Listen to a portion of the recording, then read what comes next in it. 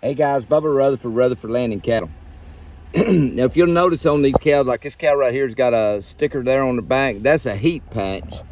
I turned these cows in here about a month ago and something like that.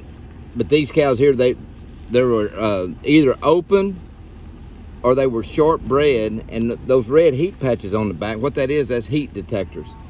And so the ones that were bred here, they're going to be bred to this this Charolais bull. And so there's, oh gosh, I think there's 11.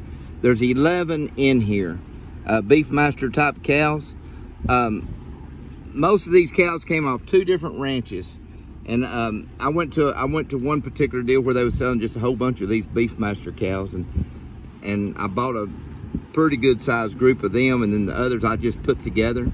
And of course I just poured my cubes out here on the ground, and these old cows just come running up there.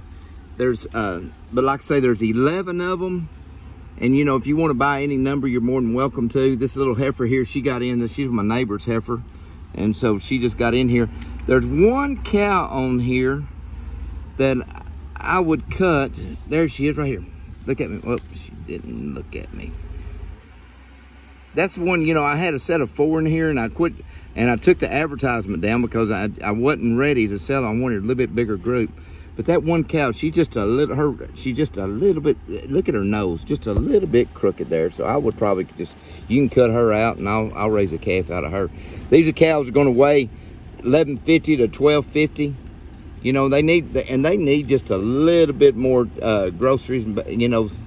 But man, look at that 5-year-old. And anyhow, I got these cows right here at 1050 is what I got them at.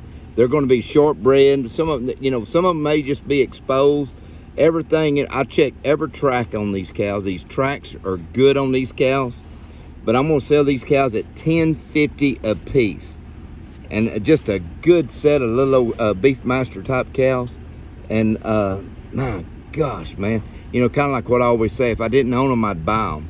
This right here, this is my kind of cow. A Beefmaster cow running with the Charolais bull is my favorite. Now, a lot of these cows that were already bred when they got here, they're going to be bred, excuse me, to either a Charolais bull or a black bull.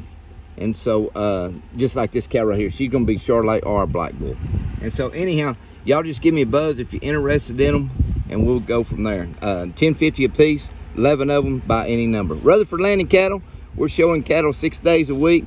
We're always closed on Sunday. Thank you guys so much. Y'all have a great day.